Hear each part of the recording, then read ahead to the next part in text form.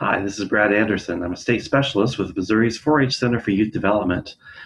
This is a recorded version of an ISE, an in-service training opportunity that was offered for Missouri 4-H professional audiences on the topic of youth leadership on December 1st, 2015. It is geared towards Missouri 4-H professional audiences, but it may be useful for other youth-serving audiences as well if they have an interest in our topic. And our topic today is youth leadership research.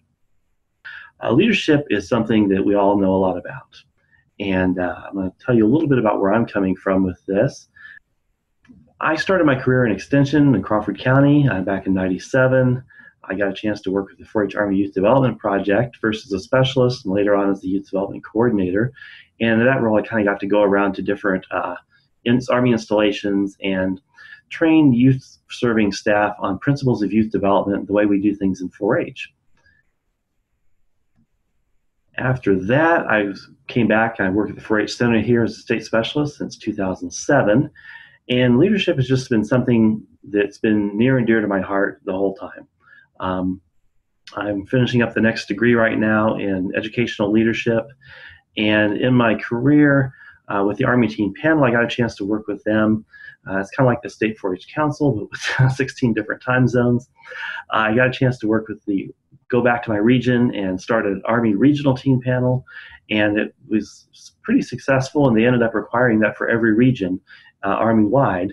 And then I got a chance to come back and work on the State 4-H Council here in Missouri and coordinate that, and so that really brought me back to Missouri because of the great potential we have and the way we do things here in Missouri 4-H. And of course, when I started, I had some great role models and some great opportunities because our county 4-H councils were led by youth. So I guess if I had to pick a theme for my career, it would be engaging the voice of youth. And I know that's probably something a lot of you share as well. Where we're going with this ISE, or virtual ISE, is first, I'm hoping that we can help give some information that structures our existing leadership knowledge. As I said, it's something we all know something about. We've all been experienced with leadership. We've been teaching and developing leadership. We are also able to grow our understandings whenever we can give our thoughts and our insights some structure. And so that's one of the things we're hoping to accomplish here. As we go along with that, inevitably we'll hopefully deconstruct some of the misconceptions that we all have about leadership, because we've all been taught through the years many different things about what a leader is. And the confusing thing is that there's a little bit of truth to each of the different perspectives, even when they conflict with each other. Arnold Schwarzenegger, for example, in Commando, excellent leader. Just watch the movie, it's fantastic. But that's not necessarily the only leadership style that works, or the one that's always the most appropriate. So as we frame leadership research, this will give us some tools to put some of the leadership research that we come across and we read into some kind of context. Help us organize what we're reading in ways that make sense and jive with the rest of our understandings and experience. And then finally, I hope that by the end of this ISE, we'll be able to kind of see where what we're doing fits into the bigger picture, orienting our leadership strategies and our efforts into the larger study of leadership development. There's an often cited study that talked about the need for leadership, and I really like this because it says the successful performance of a team depends on member effort, member ability, organization of the task, teamwork and cooperation, availability of resources, and external coordination. And the reason I like that so much is because it really speaks to the need for a leader. You need somebody who's going to get the best efforts from everyone.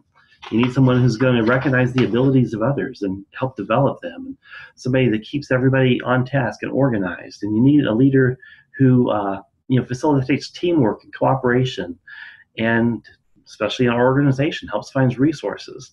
And there's the coordination piece. So it really speaks to a need for leadership in many, many different tasks and experiences. So let's look at some of the literature out there. And by the literature, we're talking about the research. Just in terms of things that lend themselves to leadership, there's been a few studies that show that the strongest impacts that 4-H has made, stronger than those of other organizations as people look back on their young lives. One of the strongest impacts 4-H has made is with public speaking skills, and that's no surprise, right? Community volunteerism was another one. Civic engagement, civic identity, and viewing yourself as somebody who's active and involved and gives back. And then self-discipline, making the hard choices, doing the right thing, self-responsibility as well. And of course, teamwork. Whenever there's a 4-H question, teamwork's always going to be one of the answers, even if that's not what's being asked. So this is really not too surprising, but these are things that lend themselves to leadership, and it's things that we're all probably pretty involved in. However, if we were to look at some of the research on leadership-specific skills, again, we're looking at 4-H versus other youth-serving organizations.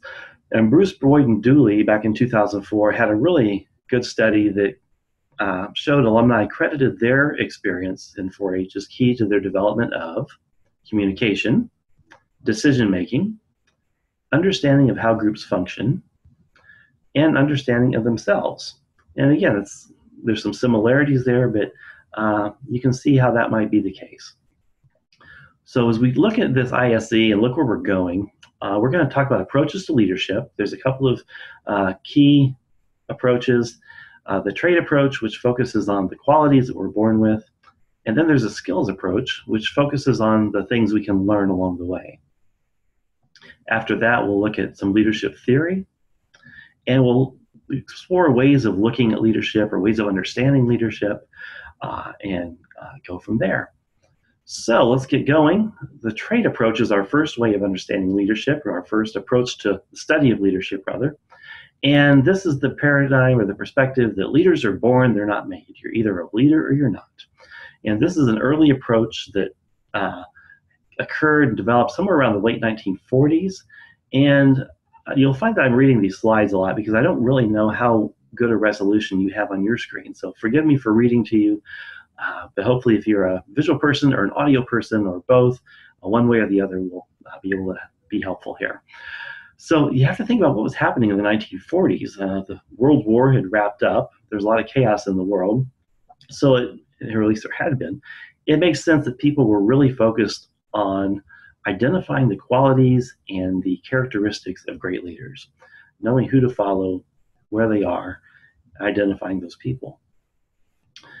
I think our experience might say that whether one is born with leadership skills or whether one acquires them, research does suggest that there are certain traits that are critically important to the ability to lead effectively. Again, this is something we probably all know, and so we kind of move on here. But first, let's talk about who's a leader. Those most likely, according to research, to be perceived as a leader have these following characteristics. They tend to be more physically gifted. They tend to be more frequent communicators. They tend to be external processors. You know, those people who think out loud, extroverted. I have to say this kind of irks me because there's probably good reasons for this. But you know, if you're an introvert or you're somebody who likes to think before you speak, the research suggests that you may be less likely to be perceived as a leader than the person who's just thinking out loud as they go. Males, 5 times more likely to be perceived as a leader. People who are better task performers also, especially if there's a particular task at hand, of course. Basically, Captain Kirk is who were likely to be perceived as a leader. And at least that's who I thought of. It kind of dates me here. But the interesting thing is that most of these things, with the exception of Captain Kirk, are not related to actual leadership effectiveness. Males are no better leaders than females. People who are those who think out loud may not be a better leader than somebody who thinks before they speak. People who are more physically gifted may not be the best people to lead in any given situation. So perceptions and reality, again, are pretty different sometimes. So we talk about the skills approach. This is different than the first approach we talked about. This is the idea that leaders can be made and leaders can be improved, whether you're a natural leader coming out of the womb or not. This focuses on the skills and abilities that can be learned or developed with time and experience. Now, this view or this effort began in the mid-1950s, and interest in the approach started re-emerging in the 1990s. Again, happier times. You know, the 1950s, a lot happier than the 1940s. And the 90s were pretty great as well. But there's an emphasis on abilities to solve problems in complex organizations, complex organizational problems specifically. Now, a lot of this research is generated from the business community, but the idea was that there are certain characteristics, competencies, and attributes that are just central to good leadership. And that's the skills approach, and we'll be talking a little bit more about that. If you want to be a better leader, and this is in contrast to the first set of slides, we were saying if you wish to be seen as a leader, but actual characteristics that will help you be a better leader, research suggests that one of the first ones is intelligence. And this is shown through things like communication skills, your reasoning ability, your perceptiveness. And caveat here, it can be counterproductive if your intelligence seems to be too different from your followers. And our poster child for this is Mr. Sheldon Cooper, Bazinga. If you watch The Big Bang Theory, he is a very bright, brilliant person, but he's the first person to tell you about it. And if you don't know it, just ask him. He will tell you. He's way smarter than you. And it gets to the point where nobody really cares. So if you are viewed as being too different from your followers in your intelligence, it could backfire. Of course, if you don't want to be a leader, that could be a good thing, right? When we talk about intelligence, and for a long time they've studied intelligence in terms of fluid intelligence and crystallized intelligence. And fluid intelligence is that hardwired capability, that thing that you're born with. You come out of the womb and some people are faster, they're small, their brain works faster, they're quicker on their feet. Maybe they have better abstract skills. Their response speed is faster. They recognize patterns. This is all dependent on the central nervous system, and because of that, it tends to decrease with age, and it varies from individual to individual. On the other hand, there's crystallized intelligence, and we're talking about the skills and the knowledge that you learn from living. Those of us who don't have a lot of the first kind of rely on the second one. Evaluating your experience, your reasoning through life problems, developing life skills, and so on. These are things that contribute to crystallized intelligence, and this is something that actually increases with age. So you might be on the upward trajectory as you go through the lifespan, but when you start getting to young adulthood and middle age, you start to lose some of your speed in your central nervous system. And however, while your fluid intelligence may go down, your crystallized intelligence continues to increase through the course of your lifespan, as long as you're applying yourself and trying to learn new things and processing your knowledge and reflecting on what you've learned. So, moving on, characteristics to cultivate if you wish to be a better leader. Another one is self-confidence. And my poster child for this one is not Sheldon Cooper. This is actually zip here. This is my dog Dakota. He's my wingman. And self-confidence, we all know, is that belief that you can make a difference and a sense of certainty about your own skills and abilities.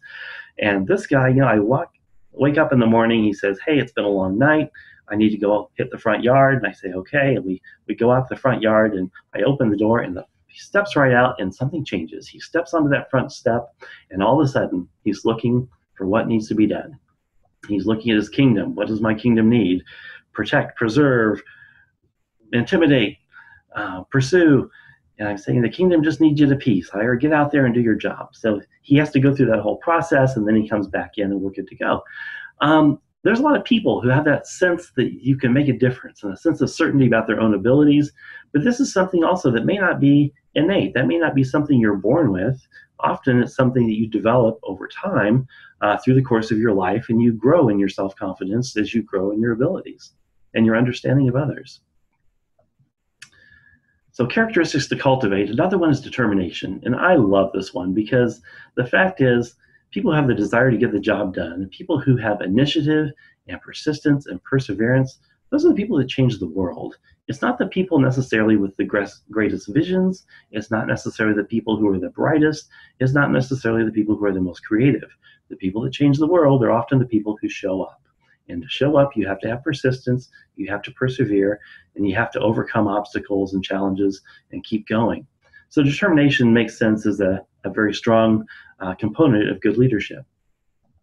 Leaders also have integrity. And this tends to be an all or nothing sort of thing. Doing what you say you'll do, being sincere, honest, and trustworthy, loyal and dependable. We all know what integrity is, but the thing is, you cannot be viewed as deceptive.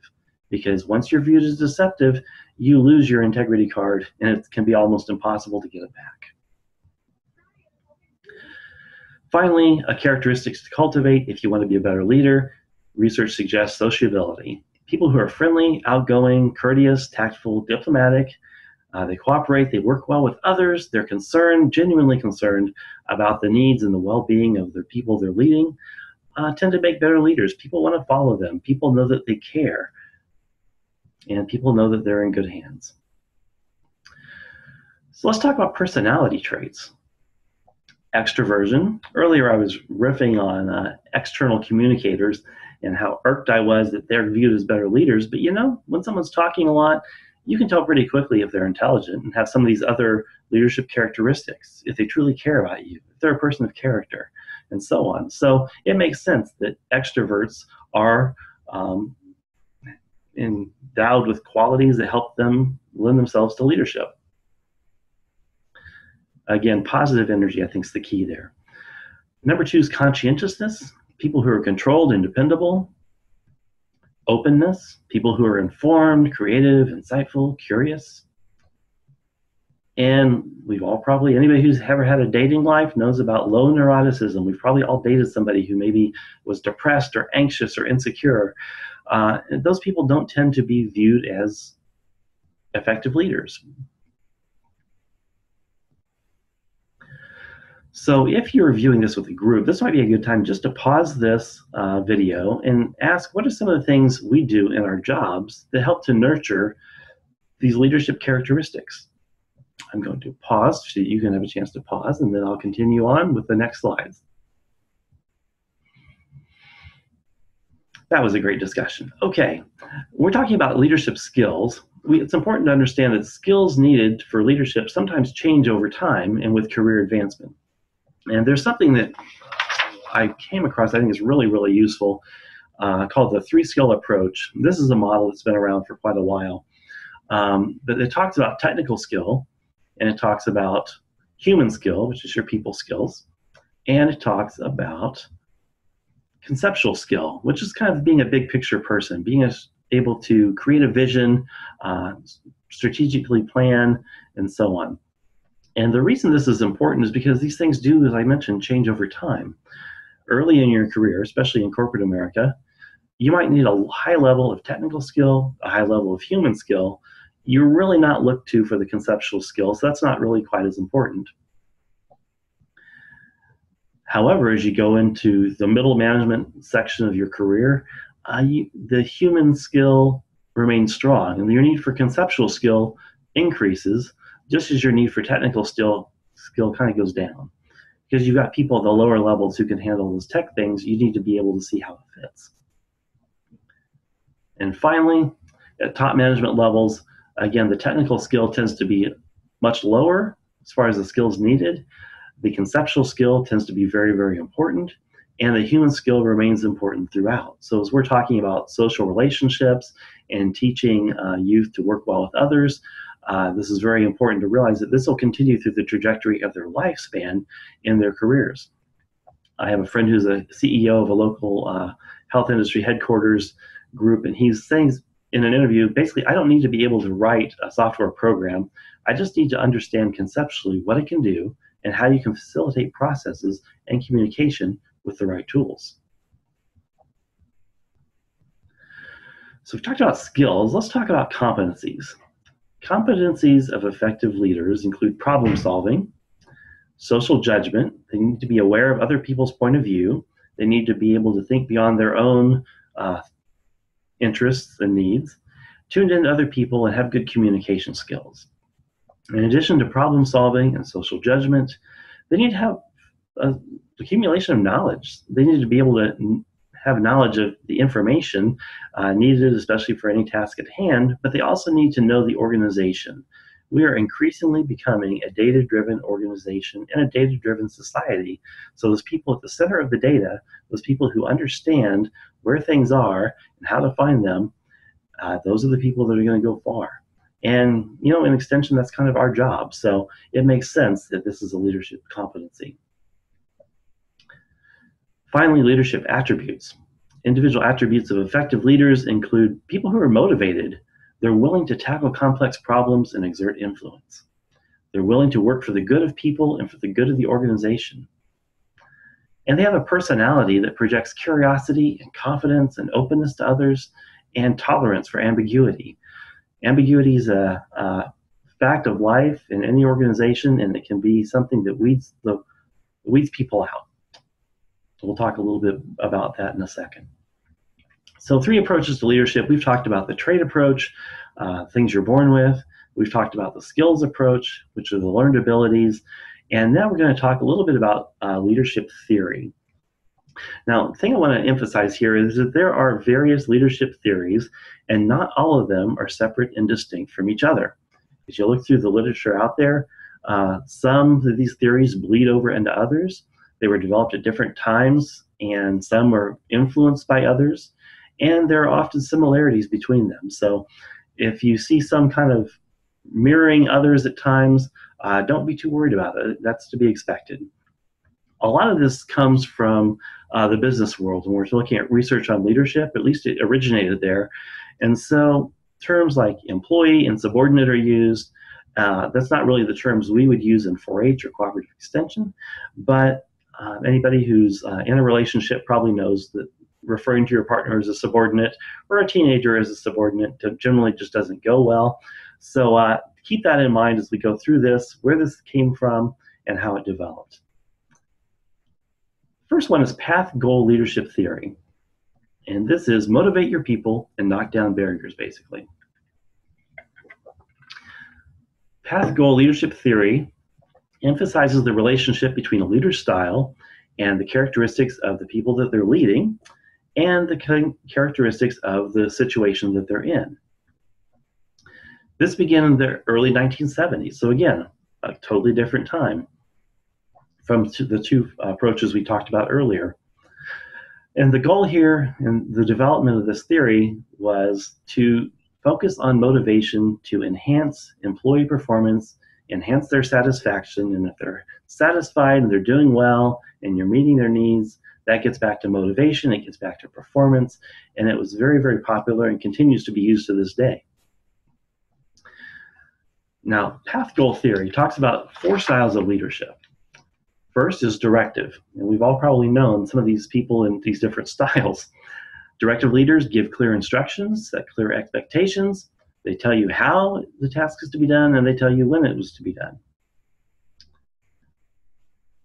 Second leadership style, supportive leadership. These are leaders who are friendly and approachable. They attend to the well-being and human needs of others. And they treat subordinates as equals. Everybody feels valued in a supportive leadership team. A third style of leadership, participative style. Participative leaders tend to invite subordinates to share in the decision-making.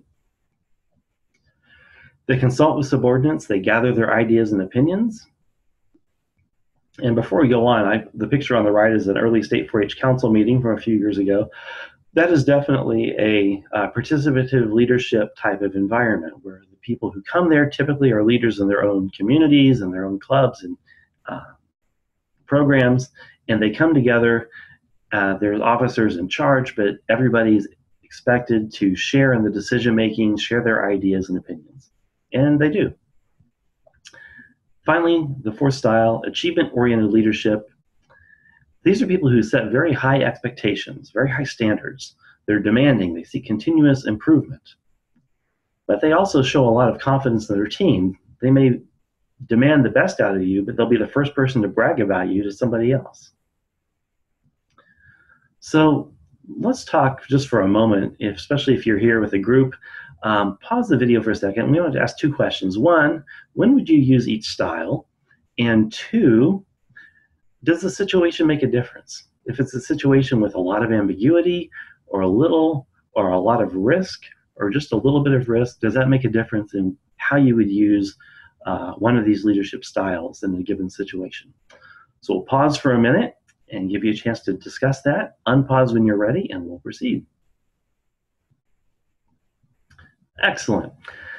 Now, path goal theory whenever you have a leader, you need to understand there's going to be followers, of course. And the question becomes, how is the leader's style going to be interpreted? Well, as we all know, the answer depends on the situation. And it also depends on what they call subordinate characteristics. If your followers have a strong need for affiliation, then that supportive leadership style may be a really good fit. If they're more authoritarian, dogmatic, very cut and dry, then they might need more of a directive leadership style. They might prefer that. They might not. They might view supportive leadership as being wishy-washy, direct leadership as being clear. If they have an internal locus of control and they believe that their decisions impact their life and they have control of their lives and they can make decisions to affect their lives, then they might prefer a more participatory leadership style, which makes sense. However, if they are a person with an external locus of control and they believe that what happens to them depends on fate or the winds of chance, or somebody just does things that affect their lives, then they might prefer a more direct leadership style because that parallels their whole paradigm of life. That things are happening to them, and you just have to adapt. But in general, as perceptions of a person's own abilities increase, there's an inverse correlation. The need for directive leadership often tends to decrease. And so if you have people who are developing as leaders, really confident in themselves and their judgment and their ability to get things done, sometimes more directive leadership styles can be stifling. Sometimes they can be not well received. And so increased perceptions of your own abilities correlates with decreased need for directive leadership. And of course, this is in general. No one rule is absolute. Now, we talked about situation and subordinate characteristics. Again, if there's a lot of ambiguity, if there's a lot of risk, those are things that will affect your decision. Those are things that will affect which leadership style is the most appropriate. Sometimes you may have perfectly capable people, but if the result of the decision is going to have enormous legal consequences, it's not fair to put them in a situation where they have to just come up with the answer. It could be that that's the time as a leader, you step up, you call the shot, and you take the responsibility. And this is a quote from former state specialist who's now retired, Ben Gallup. Well, I wrote it down when he said it, and I just love it because I think it's so true. He said, if you want autonomy, you've got to be able to wade in ambiguity.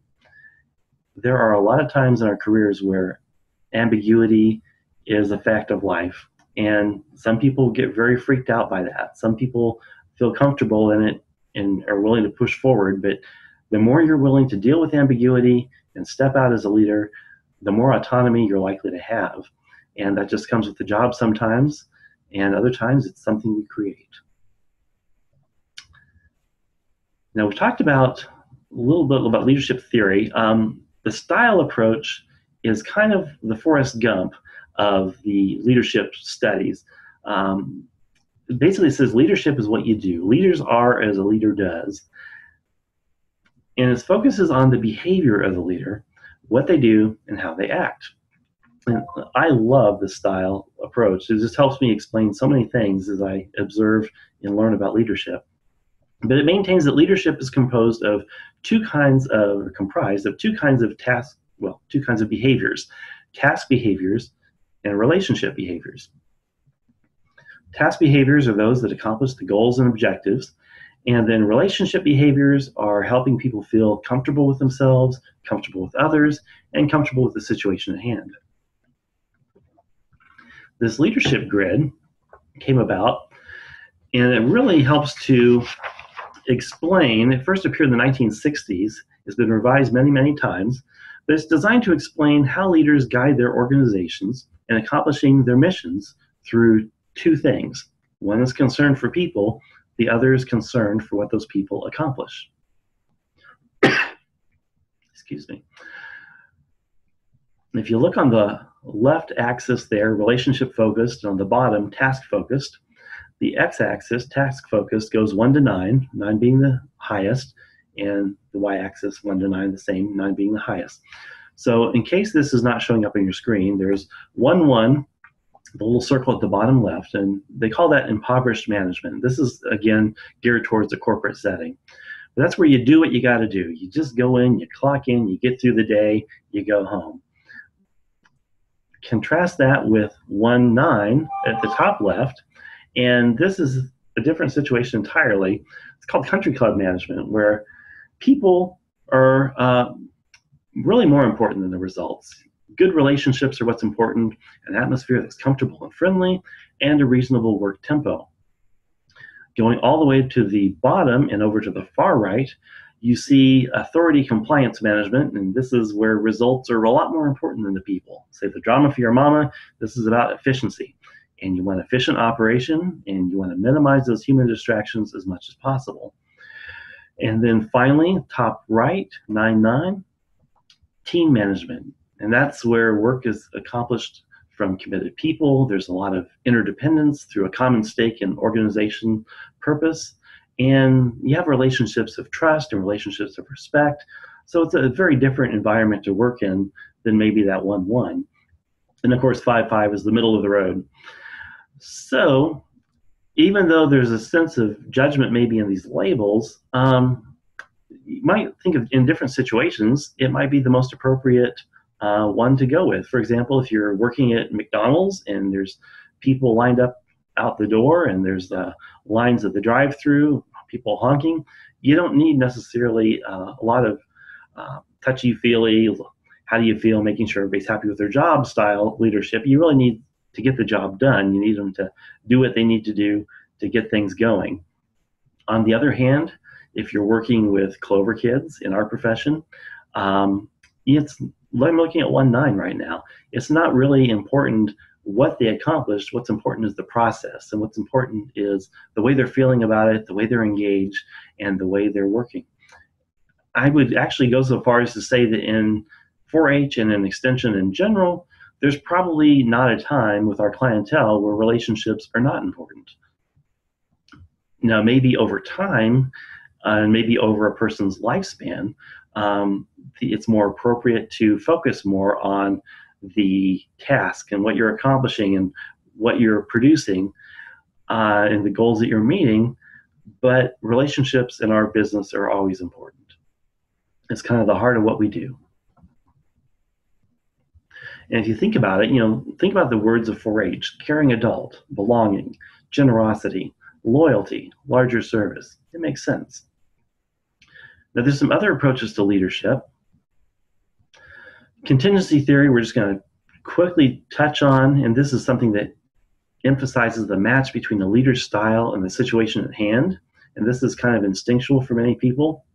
A good example, and we saw Harry's picture earlier. I'm from Independence, Missouri, so I can call him Harry. But according to the Harvard Business Review, they say, and I quote, "An effective executive does not need to be a leader in the sense that the term is now most commonly used." Harry Truman did not have 1 ounce of charisma, for example, yet he was among the most effective chief executives in U.S. history. Another approach to leadership is situational leadership theory, and that emphasizes that a leader must adapt to the developmental level of those they lead. And we'll talk a little bit more about that. Situational leadership theory outlines 4 basic styles of leadership: directing, coaching, supporting, and delegating. And think about the youth teams that you've developed or are working with now, or even like extension councils. If you're directing, that may be when the group has little experience and there's a need to orient and get them working together and establish norms and acculturate new members and set expectations.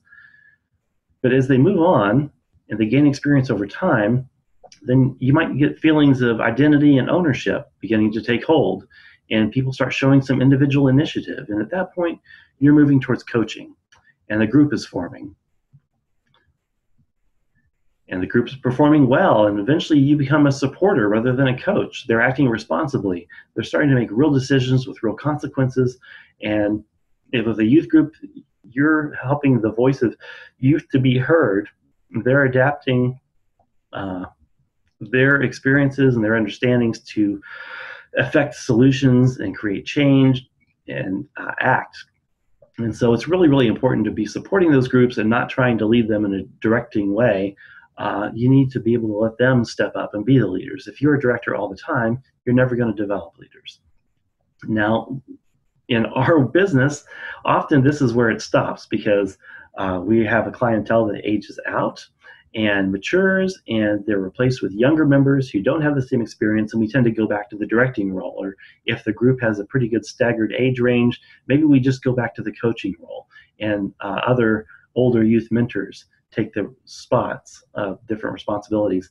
But in some groups, you can move to delegating, and this may be more with extension councils, where the group's performing so well that you as the leader can shift your concern to outside issues that you need to address, and you're not needing to spend quite so much time working with them and supporting coaching or directing roles. So situational leadership theory, let's look at these 4 leadership approaches, and then let's look at that style approach, leadership grid, and cross the two a little bit. If we're directing, this might be a high task requirement for you, low on relationship, because the people are brand new.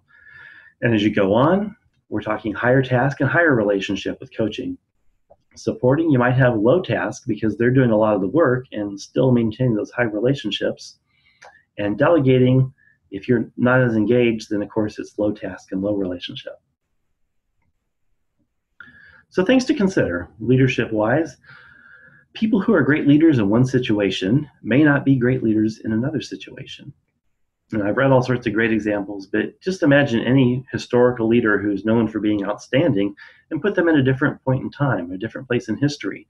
They may never have become a leader. They may have not been a very effective leader if their skills didn't match the situation at hand. No leadership style is going to be successful in every situation. And success as a leader is impacted by the fit with the potential and the fit with the situation. I should say the fit with the situation and the fit with the potential followers. If you have a good fit there, and your skills and your abilities and your characteristics and your traits are a good match for those things, then you become a very successful leader. Who do we have to work with? Generation Z, people born in the mid-90s to the current time. And these people tend to be world changers. They're determined to make a difference, make an impact compared to other generations. They're really big on entrepreneurship. Their biggest dream in many cases is to own their own business. They're also very active volunteers. We talk about the millennials a lot. 60% of Generation Z are active volunteers compared to only 39% of millennials. They tend to be very curious and smart and connected to the outside world, often through technology. They're more self-directed. They're more dependent on technology, but they're also less dependent on people. And of course, that lends itself to a wide range of stereotypes. But they tend to be more mature and more self-confident in general. They do expect to work for their success. They value quality over brand loyalty. So if you think about some of these characteristics of Generation Z, and there are a great many more, we do have great resources to work with in our youth. So it's important that we engage them as resources and not as just people that we need to lead. So how does 4-H fit into all this? Well, if you look at traits of a leader, one was intelligence, you remember. We in 4-H contribute opportunities for wide experience. Self-confidence is a trait of a leader. 4-H offers guided success, thanks to our adult volunteers and older youth. Traits of a leader, determination. 4-H offers competition, opportunities to fail in a safe environment. Integrity, very much a character-based organization. Sociability, we are a very social environment, especially at state events. So do levels of leadership matter? Does it matter if you are involved in a leadership role in 4-H that's maybe at a higher level, and the people immediately go to a state 4-H council? It could be community youth liaisons. It could be helping with the extension council, working in your county extension office. Do levels matter? And there's a very clear answer, according to the research: we don't know. Because the fact is, there's just a body of research in 4-H taking shape, but there's a large gap in the literature about whether youth who experience 4-H leadership at higher levels have different impacts, have different results.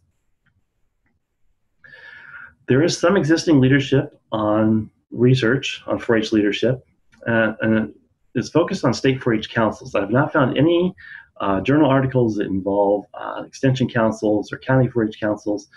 But the ones on state 4-H councils, there's actually a total of 5. And here they are. There's our 3 dissertations out there. There they are. And the number of journal articles and dissertations that did not originate in the state of Texas, 1. So Texas has really been on it. They've really been doing a great job of kicking this research effort off. And I'm hoping that we will be able to contribute from that in Missouri to that in Missouri.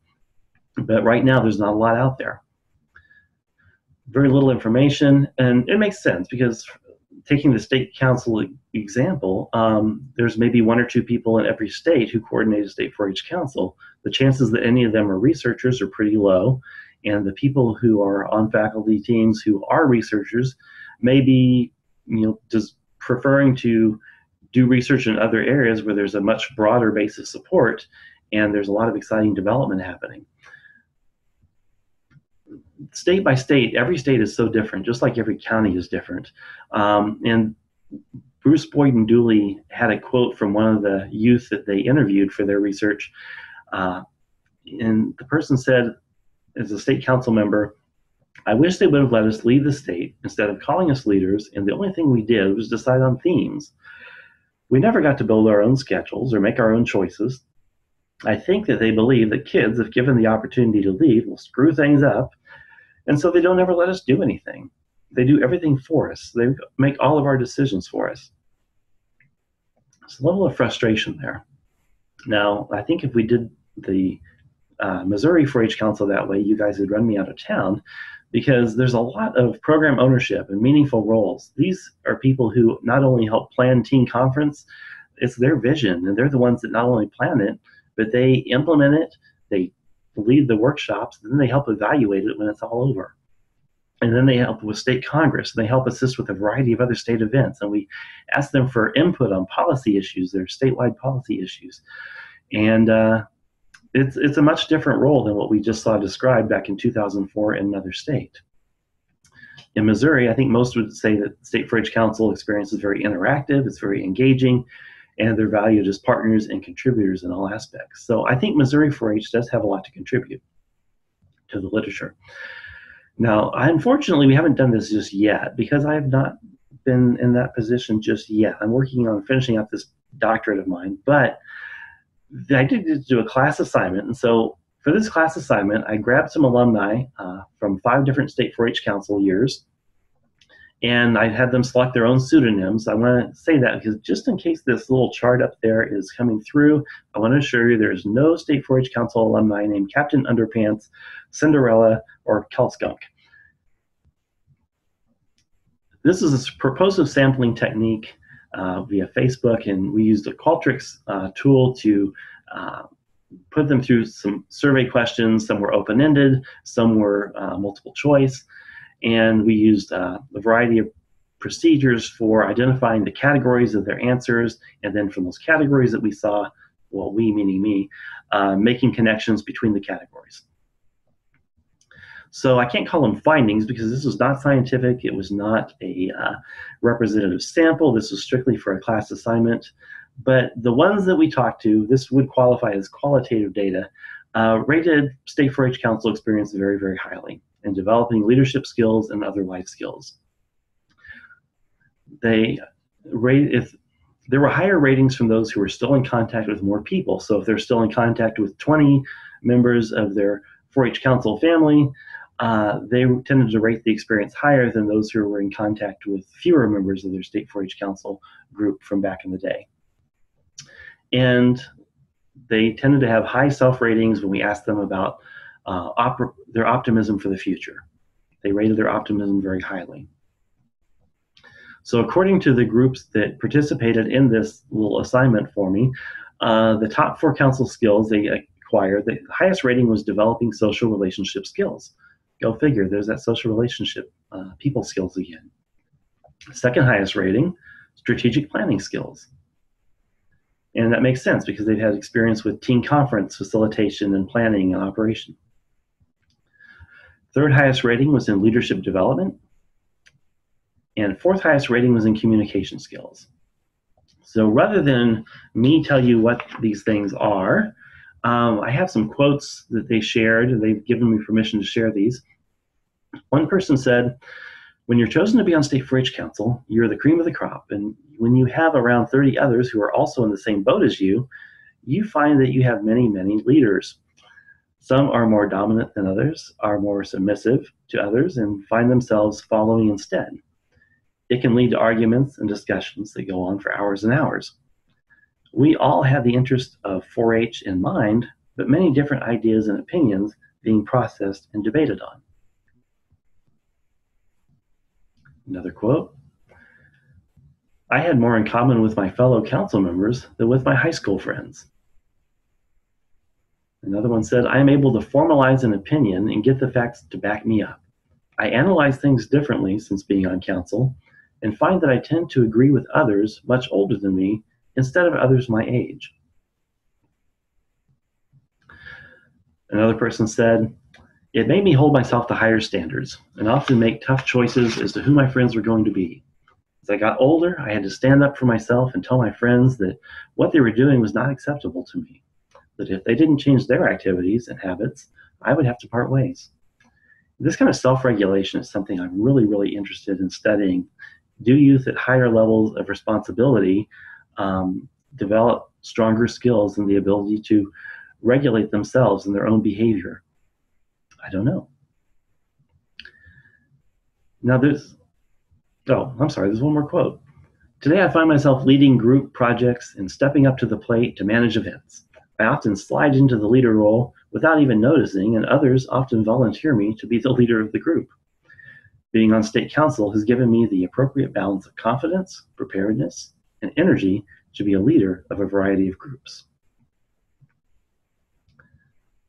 So there's obviously a lot of other types of youth involvement besides State 4-H Council. That you can involve youth in planning and implementing and operating one of your county events, or involvement as community youth liaisons, and they may have that role as part of that job. County extension councils, county 4-H councils, advisory groups, public relations opportunities, mission teams. There's just so many opportunities that you provide, and so many opportunities that 4-H can offer as people develop into leaders. So I'd like to recommend a couple of reading sources. The one on the left is particularly good.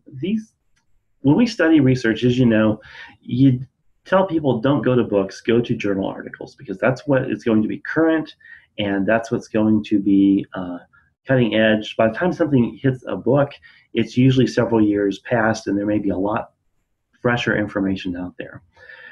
However, these books are fairly current, but the reason I like them is that they help us frame a very large body of leadership research into categories that you can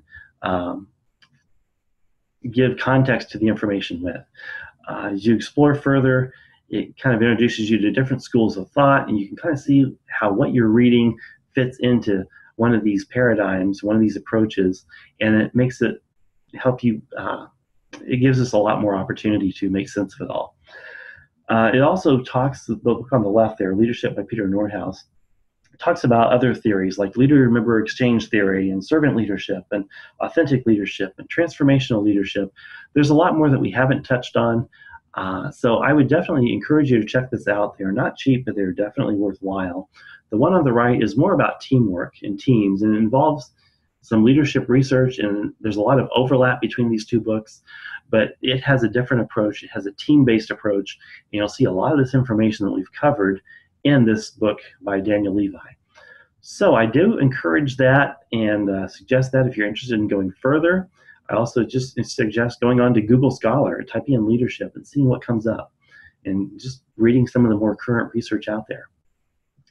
So where we've been in this time we've been together, structuring our existing leadership knowledge, hopefully deconstructing some of our misconceptions about what leadership is, framing the research that's out there on leadership, and orienting our leadership engagement strategies so we kind of have a sense of where we fit into all of this. Where's our place in the world of leadership research and our understandings?